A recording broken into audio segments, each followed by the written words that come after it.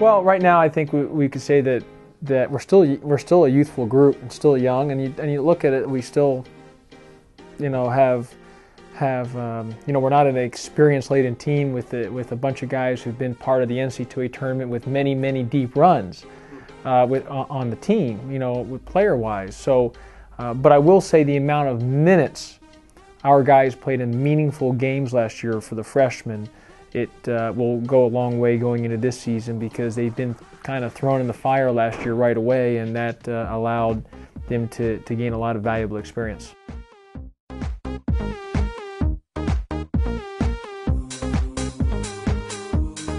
We are deep. I believe we're deep, but a lot of that can't be determined until we get to preseason practices, so we kind of know where we're at, who's going to be good enough to help us, what's our strengths, what's our weaknesses, and then go from there.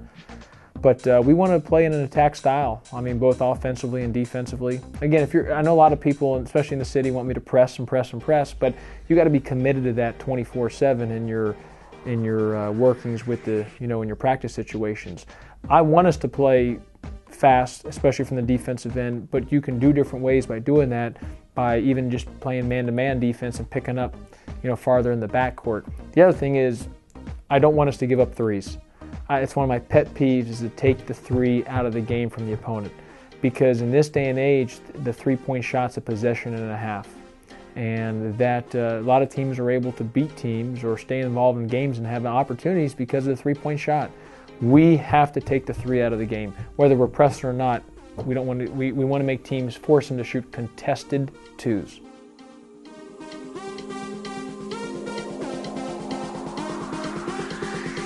I talked to Jeff Hathaway from UConn, who's the athletic director there and who's the head of the chair of the selection committee, and I talked to him about what is the committee going to look at as you go into next year for the 11-12 year, and he talked about non-conference strength of schedule, who you play, where you play, and how you did. So we really upped our non-conference strength of schedule. The fans wanted that. Even our bye games or guarantee games where we're not returning it to somewhere, so-called, we got good teams. So it's going to be a really tough non-conference schedule. We'll be tested early and often, and we'll see how we are.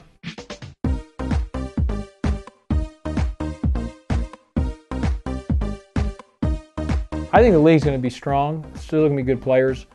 I think people think the league's going to be down. I disagree. I think the league's still going to be very good. I think there's a lot of teams. Yeah, maybe a team or two lost some senior guys, but you got a lot of teams that got everyone back too, and they've signed some good players. It'll be another tough league. You got really good coaches in this league, and good players in this league, and good teams.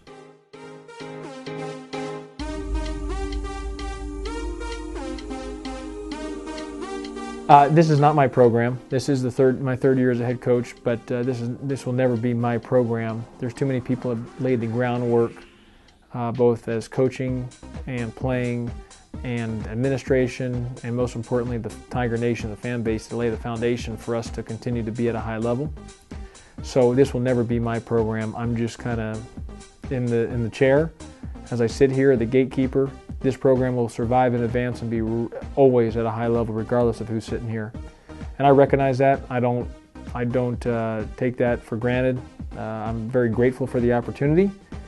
And so no, I don't look at it as this is ever my program or taking shape. I just look at it, when I leave this beautiful earth, I've said this many times, that this program is going to be really good, even for the next 50 years, 60 years, 150 years, 200 years, it doesn't matter.